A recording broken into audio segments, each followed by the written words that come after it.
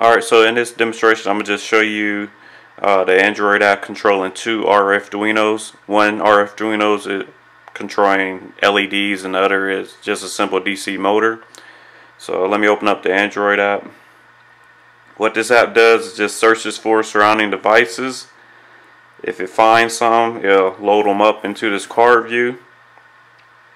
And so there's a card for each device that it finds. And there's a refresh option or discover option that allows you to just kind of discover any surrounding devices just in case you change their position. And also there's a little menu up here for like help and about. That's not implemented yet, of course.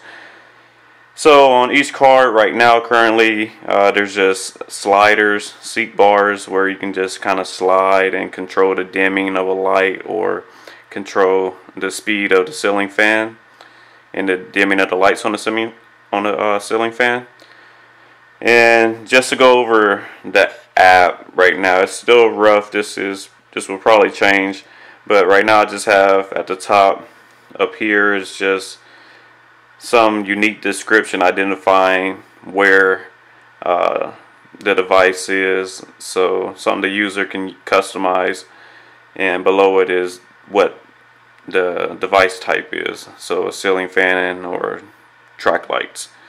And these are card views, so when you click a card, you're going to be able to click a card and then another menu will pop up that gives you additional controls. But for now I'll just show you what's going to happen by working with this front view.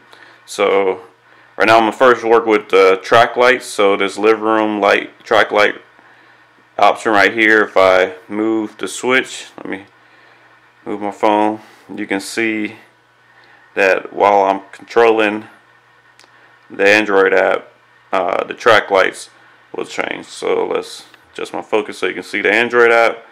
I come over here, increase the intensity, and you can see over there the intensity increase. I can decrease it, slide it all the way down, and it'll turn off.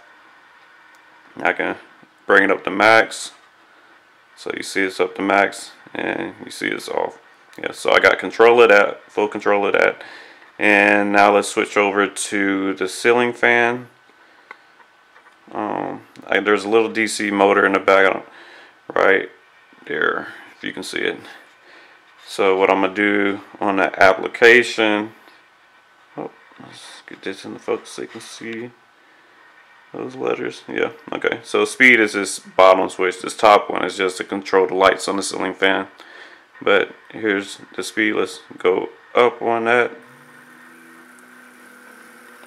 So now that's really spinning at max speed, and I can bring it down, and you can kind of hear. You probably can't see the difference, but you can hear the difference.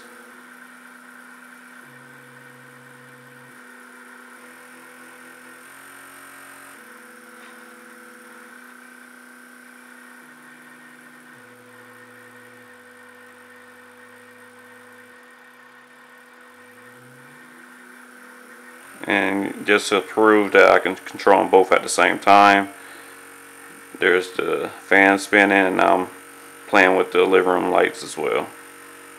So yeah, a lot of control there.